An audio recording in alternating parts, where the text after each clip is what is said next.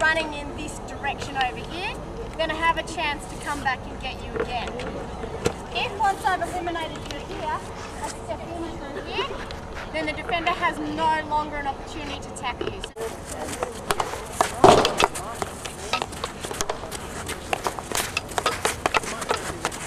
Yes, I think we made a start. I think mostly what happens is, especially after you come out of a left to right drag, is we go like this mostly, and then try and hit across the line of the ball.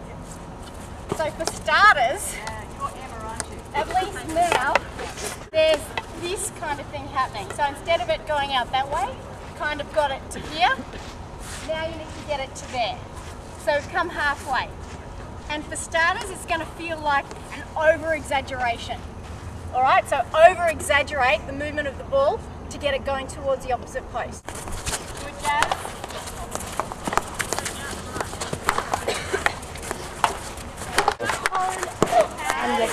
Oh, alright.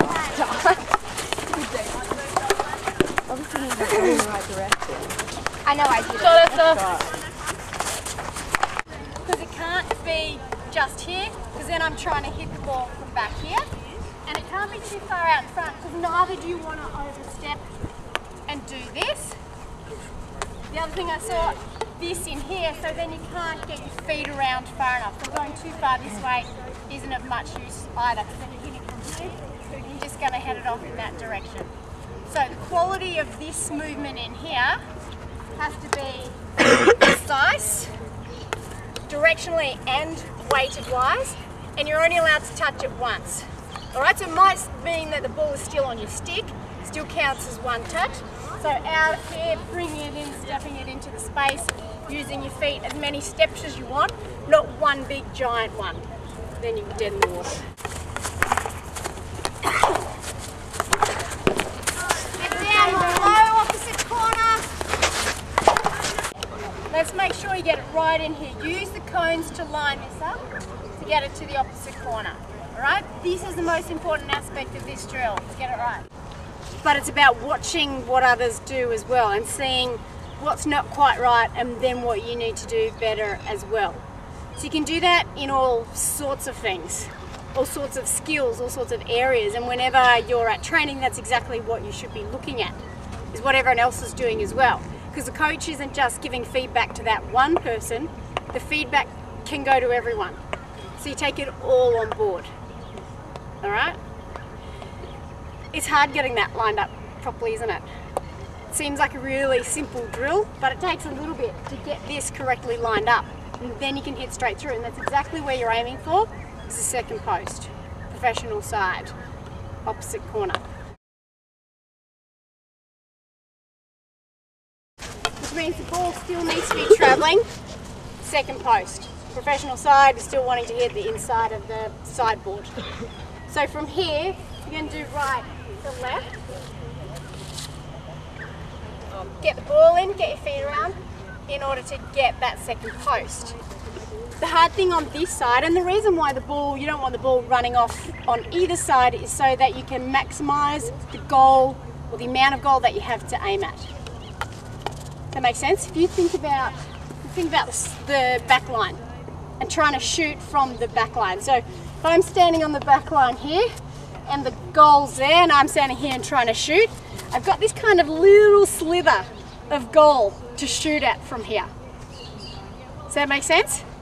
So every time you move around in the circle means you have more goal. If I'm standing in the middle of the circle, I have the maximum amount of goal to shoot at. So from here, so on both sides through, if I drag across here, and then bring the ball down and in around here, and then shoot from here, I've got less to shoot at from here than what I do from here. Literally have more goal. There's more area that the keeper has to cover. So from the back line, she can simply stand right next to the post, cover almost the whole thing. This is why we don't shoot from the back line. Not much to aim at, goalie's easily got it covered. So when you're manoeuvring yourself in the circle and you have the opportunity to increase the amount of goal that you have to aim at, then that's what you should do. So for here and on this side, you're going to do right to left, and then move ball into the right line. So, before I come from here and then chuck it straight into there and have to move all the way around here.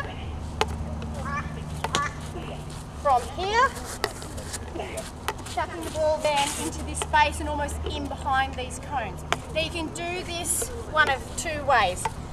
I'm an old school girl, so I have to go over and then my feet around.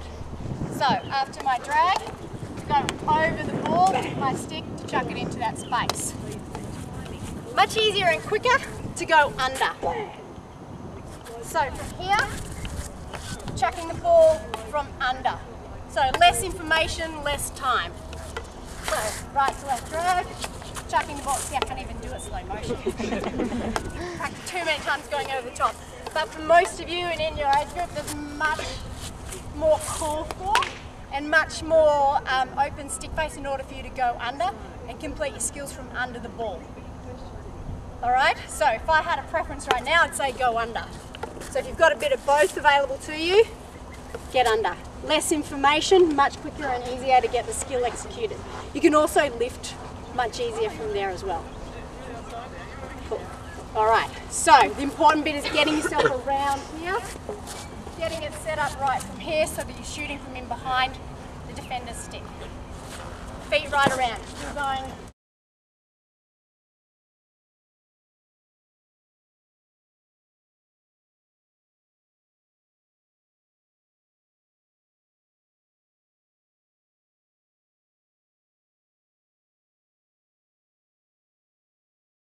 So it's the quality of what you do after this drag that will get you a goal shot, and that will get you a good goal shot to ensure that you actually score this goal. There's not many times when you get the opportunity to set it up properly. So when you get that opportunity, you have to take it, and then you have to make sure that you score. So those opportunities don't come along very often. So one other point I want to make along with this is your feet and your footwork and the use of the spacing and the catching up with the ball. If I want to get a goal shot away and I want the ball to be there so I can hit it properly or hit it as well as I can, it's much easier for me to move my feet according to the ball than to try and put the ball somewhere according to my feet. Does that make sense? So if I want to stand in this position here and I've got to be able to put the ball there, so right on this dot, right here. It's hard. It's hard. There's so much that needs to be done in order to get it to the right place. But if the ball is in a spot and I get to move my feet to where the ball is, to where I need to be, then I can do it like that. So being able to move your feet according to where the ball is for goal scoring is absolutely critical. It takes much less time. It is much more precise. So what you've got to try and avoid then is the overstepping and trying to hit from here. So if you put the ball too far ahead, you overstep, it's one big thing, stuck in mud. But lots of little steps will enable you to put your feet exactly where you need them to go. Much easier, much quicker. Then if there's any refinements, you can use your wrist to do it and your stick face. There's lots of things available to you to enable you to get the best goal shot. Your feet, number one.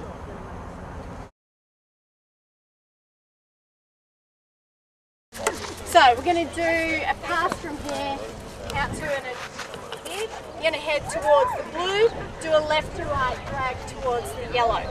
So once you've dragged, so Murphy, if you want to come towards me, do a left to right drag. So I'm still here and hanging my stick there. The easy way to get around is to throw the ball out a little bit further, stick in right hand, and be able to run around where I can't reach you. Which for me isn't too far, but some defenders actually have longer arms and longer sticks than what I have. So being able to get the ball out and around along the back line, handy skill to have. Really awkward at first to have your stick in your right hand full extension. So there's no point in having it here and trying to get more distance. because you may as well have 2 hands on your stick.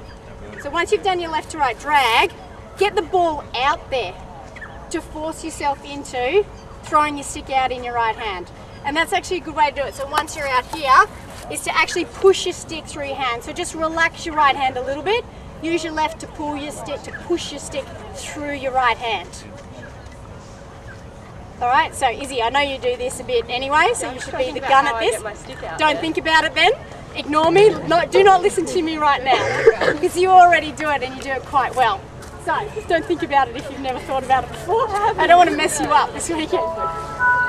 All right, so once you've got around the defender, which is kind of at the back line, you need to get the ball back under control, get yourself back on the ball. So get your hands collected on your stick as normal. A little aerial over this line of cones, and then you'll make a pass into the circle. So in the circle, there's 2 players in there. So for starters, once this ball starts here, I want to see that the person in the middle is making some kind of lead to try and get this ball. So you've been overlooked and we've used the width instead, so you have to go somewhere else.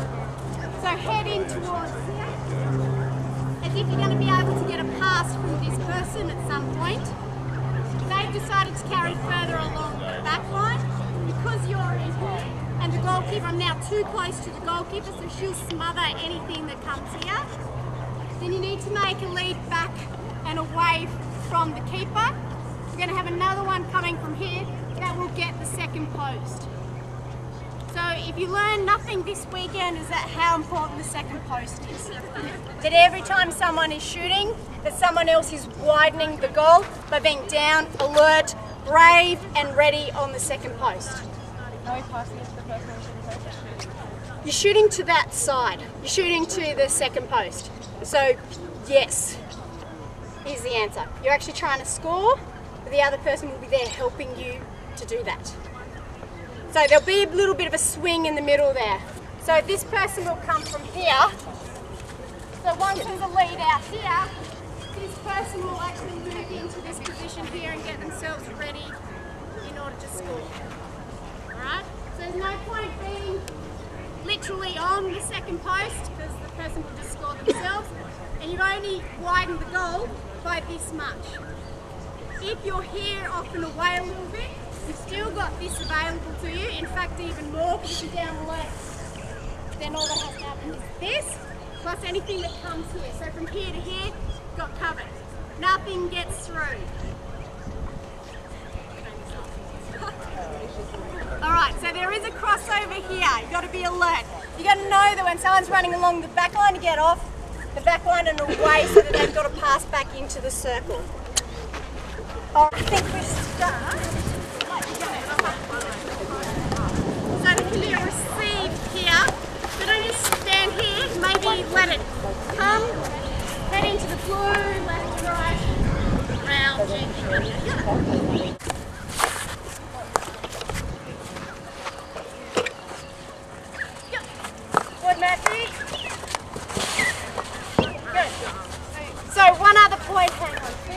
Alright, let's have a second in between, so each one is done well.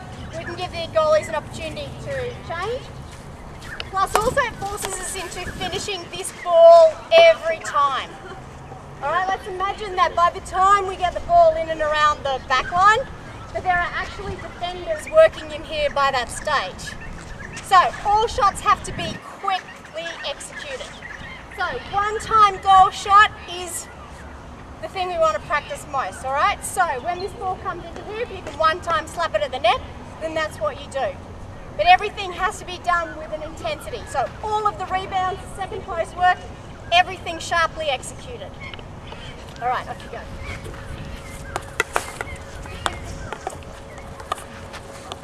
Good jazz, back on it. Keep going, keep going. So no switching off, the 3 of you, until the ball is in the back of the net. Flag properly.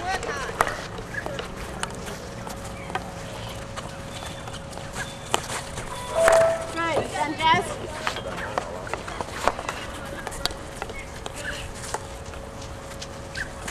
Yep. Come on Jazz, nothing faster, you've got to be there, get